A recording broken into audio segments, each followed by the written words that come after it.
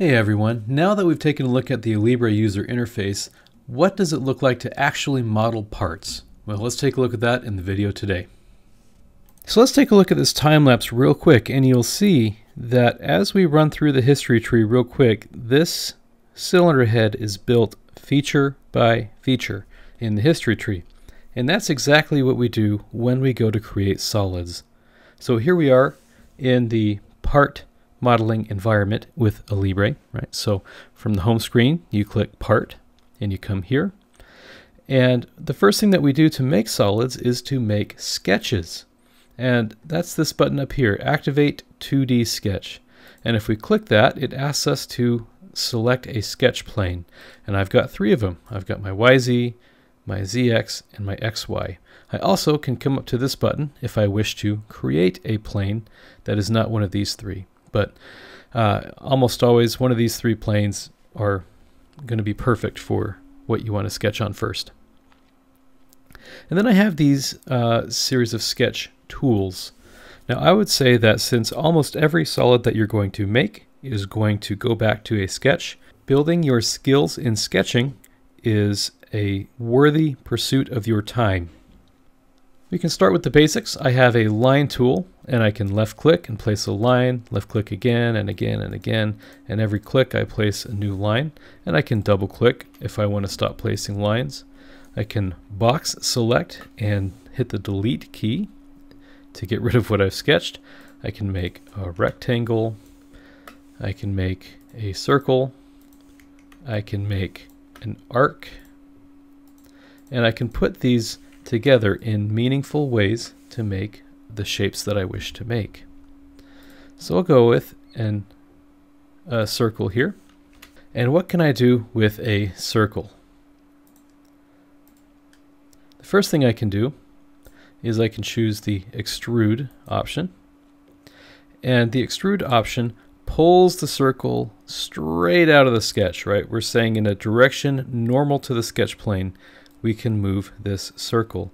We also have a box that comes up, which looks like this, and we can specify specific depth, right? I can say 5.3 inches if that's the distance that I would like. I also can draft the angle of the extrude, so I can say maybe I want a 5-degree draft, and this becomes more of a cone where it's 5 degrees tapered. It'll become larger on one side and smaller on the other. And this is a great thing for something like injection molding if you need draft for an injection molded part. So extrude is one thing that we can do. But there's a few other things I can do as well. Now you'll notice in my tree over here, it says that I have made an extrusion and a sketch. And if any time I want to edit either of these, I can right click and select edit. And maybe I can change the dimension of my sketch and my solid will update. Likewise, I can edit my extrude, and maybe I can give this a distance of 5.4 if I wish to revise that. And everything that I've done can be edited once again. And that's why we call it parametric CAD, because we are truly modeling around parameters here. I also can delete my past features. So I can go to my extrusion, right click, and choose delete, and my sketch stays around. You can see my sketches in red here. Next, I have the option to revolve. And you may recall that we pointed out that there are three default axes in our modeling environment, and I can choose revolve, and it asks me for an axis to revolve around. And when I choose that axis and I choose my sketch to revolve, I can make a donut. So this circle, instead of being pulled straight out of the sketch plane, is instead revolved around the axis that I choose. And of course I can choose various degree angles. I can say 45 degrees or 137 degrees. I can go mid-plane on that, or I can choose an angle in both directions and say 100 degrees in one direction and 5 degrees in another direction, and so on. And so that tool will be known as revolve. But what if I want not to revolve, but actually just have this profile go down a certain path that I wish to specify? I can do that simply by making another sketch. I can sketch out a path, maybe using what is known as a spline.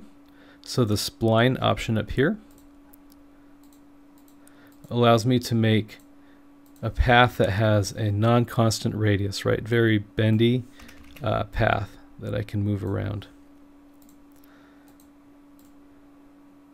So we can go with a sweep.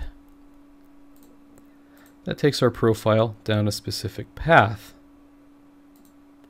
But what if I want to change shapes, right? This will always be circular as it goes down the path. What if I want it to turn into a square or something else? Well, for that, we can go into what a loft is.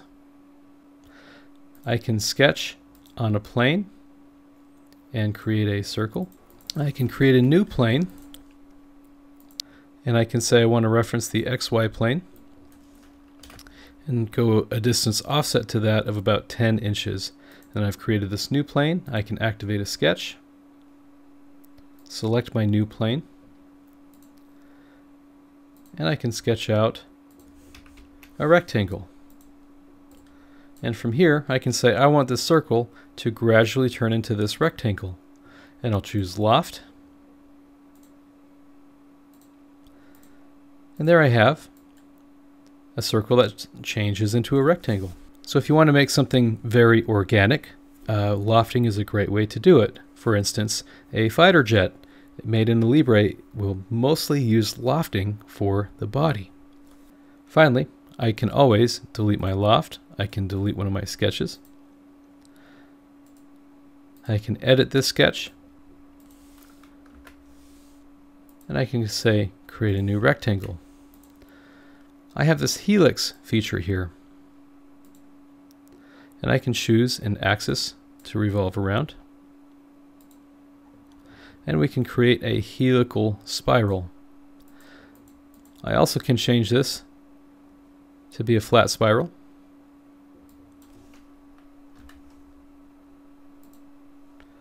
Just like that. So we have these tools at our disposal to create solids, and we have many more that we'll talk about in the coming videos. Hopefully that gives you a great idea of what the workflow in Alibre looks like using sketches to make solids. Tune in to the next video where we'll talk about the specifics of making precise sketches. I'll see you then.